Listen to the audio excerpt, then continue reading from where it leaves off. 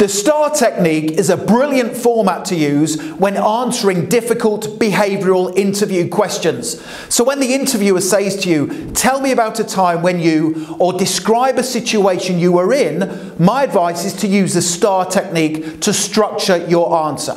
STAR stands for situation, task, action and result. So you start off your answer and you explain the situation you were faced with. You then move on and briefly give details about the task that needed doing. You then give in-depth details about the action you took to complete the task, and then you finish off and tell the interviewer the results following your actions. So the STAR technique should always be used when answering behavioural interview questions: situation, task, action and result.